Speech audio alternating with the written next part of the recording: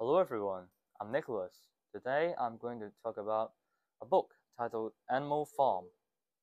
It is a famous novel written by George Orwell.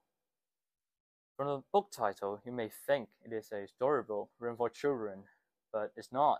It's a political satire. The story starts with a group of farm animals who tried to rebel against the tyranny of their human masters. The pig Napoleon possessed intelligence and language ability, became the leader. But the power-hungry leader failed to build a society that is free, equal, and happy. It is ironic to me when I read the commitment. All animals are equal, but some are more equal. This book is short, but it makes its way in my collection.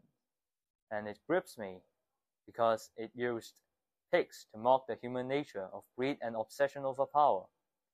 I would highly recommend this book, and I'm sure it will keep you turn the page.